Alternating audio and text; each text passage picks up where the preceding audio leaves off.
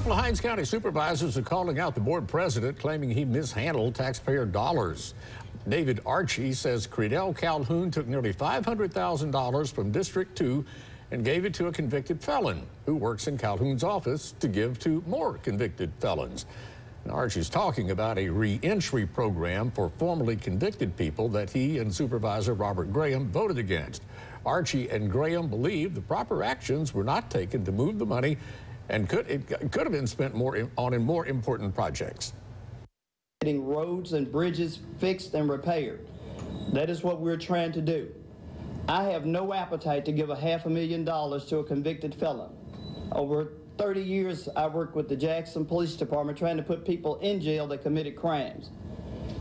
Everyone deserves a second chance, but not $500,000 of Hinds County taxpayer money.